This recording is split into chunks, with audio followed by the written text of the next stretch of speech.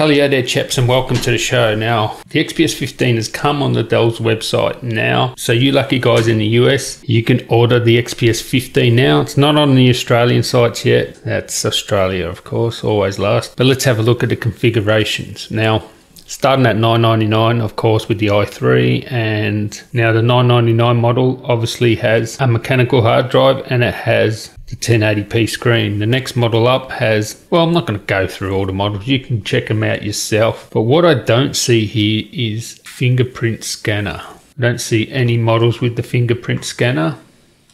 Go to the next page and you would think it'll be on the most expensive model here, which tops out at $2,499, which is still good value when you compare it to the Mac, and that has 32 gigs.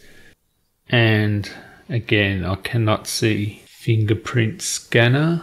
So it looks like they've taken the fingerprint scanner part off, or maybe I've just skipped over it, I'm not sure. But that to me is okay, as long as they're releasing it now and you know they come with a fingerprint scanner option later, that's fine. Probably was a last minute thing once Apple released their MacBook Pro with a fingerprint scanner. They probably thought, oh, we better put one in, and it's probably a last minute addition, and maybe they're ready to go without the fingerprint scanner now and they'll add that later. It's not a deal breaker for me. It's great to have Windows Hello, don't get me wrong, but I still will order one without one, that's for sure. I'm not too concerned about the fingerprint scanner there. So the model I recommend, and this is if you want to upgrade, is this model here. And if they have this model in Australia, I'll be definitely getting this, and it's the $1599 US one, and it has 8 gigabytes of RAM and it has a 256 SSD, and it has the 4K screen, it has the big battery, and it has the GTX 1050 graphics card. Now why I buy this one is because I'm going to upgrade the RAM, I'm going to upgrade the SSD. I'm going to put my choice of SSD, which will be a 960 Evo or 960 Pro, because they're super fast. They'll be faster than the one that Dell ships it with, and I'll be getting some crucial memory. So 32 gigs of crucial memory I'll put in there. And as you can see here, it has 2400 megahertz DDR memory. So that's one thing it has over the old one. The old one had 2100 megahertz. So what's missing here is actually the 512 gigabyte model. Ship dates, as you can see here, it has a ship date of the 2nd of the 2nd 2017, or 16 to 20 business days. Now 16 to 20 business days is pretty much the same as the 2nd of the 2nd, and possibly another extra week. Sorry for the plane, but yeah, what can I do?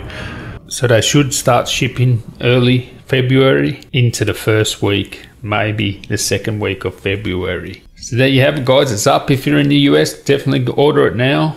And hopefully this comes out in Australia very soon. I'll just check the Aussie site. No, she's not up in the Aussie site. No new one yet. Okay, so we're stuck with the old one. Hopefully it comes out in Australia within 24 hours. Definitely be ordering it. Yeah, as I said, there's no 512 gigabyte model. So there is a 512 gigabyte full HD model here. That's a full HD, is it? Yeah, that's not touch enabled. That's full HD. There's a terabyte and another terabyte model here. There's no 512 4K version at the moment. So you can hear my son there. So at the moment you cannot get a 512 gigabyte 4K version, which is strange. I don't know if they're trying to do that, so you have to opt for the higher model there. But anyway, this is the one I'm going to get, definitely. Hopefully they have this. $15.99, hopefully that's under $3,000 in Australia.